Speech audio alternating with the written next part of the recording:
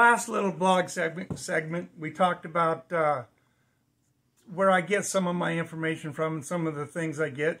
And now what I want to show you is some of the old bottles. This is one of the books that we had in our last thing. It was old bottles of Harford County. But a lot of the Havre de Grace bottles are in them. There's a bunch of different milk bottles, and we'll have pictures on our blog site about them. There's lots of soda, different soda bottles. There's lots of beer bottles. There's even medicine bottles for some of the pharmacies. And what we'll be doing this segment is showing you a few of those bottles.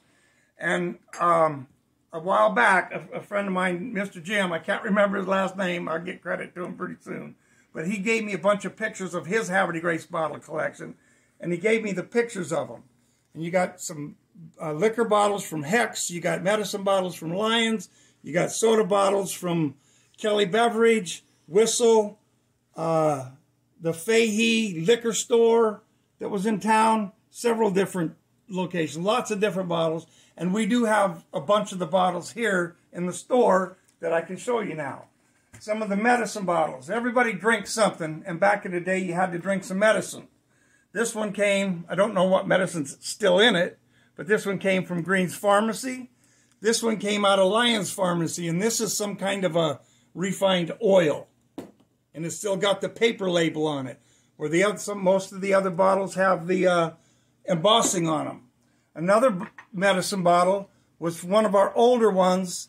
This came from Kim Kleinberg, a good friend of ours, from the Saddler. It was in her home that she just remodeled. And it's from the Saddler Hardware, or Saddler Pharmacy, sorry, which was way back in the 1800s. Some more things that was around town were dairies. They had a lot of different dairy bottles. Here's one that was from Westwood Farm, Havre de Grace. There's also, it's a very common one, and there's a Westwood Farm Aberdeen bottle. That's more common than that.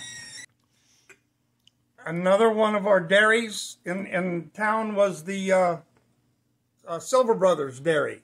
And we got 3 different size bottles, the quart, the pint, and the half pint bottles from the Silver Brothers. And there were many more dairies in town. You'll be able to see them in our blog, and we'll have pictures of some of them. And a lot of them are listed in that book that I just showed you. Another thing that people drank in town was soda.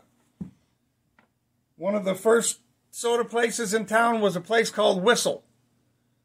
And it was located over on Lewis Street. And the Kelly Beverage Company took over the Whistle Company later on. And this is a Kelly Beverage bottle, soda bottle. They also did several other bottles, the sodas. They did Chesterfield, New Grape. Well, that was the New Grape. This one is Good Grape. Good Grape. Good Grape and New Grape. Now, there is a bottle that I don't know where it came from, which one it came from, whether it was the other Coca-Cola company later on, after Kelly closed out. But I'm looking for a really good bottle of this one. This is called Jick Jack. And this came from a Havre de Grace. It's got Havre de Grace on the back of it. But the painting on it is not real good condition. I'm trying to find one in real good condition. Also, the old Coca-Cola bottles from the 20s. And these 2 particular ones, I've got several of them, but the plates on the bottom are a little bit different. That's why I have so many different ones. If you see the same bottle in there, it's because the plates are different on the bottom, how Havre de Grace was put on them. And another one that a lot of my friends that collect bottles or Havre de Grace stuff, you've heard of Big Chief Soda, but they didn't know that one was put out in Havre de Grace. And I just happened to have one that says Havre de Grace on the bottom of it. And this must be a pretty rare bottle for Havre de Grace. And then if you get it a little stronger, you want to drink something a little stronger, you had beer. This one is a Hecht beer. And Hecht's also did liquor. They were a liquor distributor. And some of the jugs that you've seen in the first set of pictures that I had, we'll have pictures of each one of them on our site. I'm wondering now if the Hecht's didn't have a distillery in the bottom of their hotel, which we will do another little segment on at another time. Another liquor distributor that was in town was the Fahey liquor dealers. They had a hotel up on Washington Street. So I'm wondering if they had a distillery in the basement of the hotel. I'd love to find out. If anybody has any more information on anything, please contact me and let me know so we can find. Another bottle is another type of bottle is a seltzer bottle. And this one is from way back in the day, and it's from Thompson's Hot Air Bottling Company, Bottling Works, which was located down on the corner of Water Street and Erie. It's where the Burns Brothers Carriage House used to be, where currently right across from where Abbott Ice House used to be.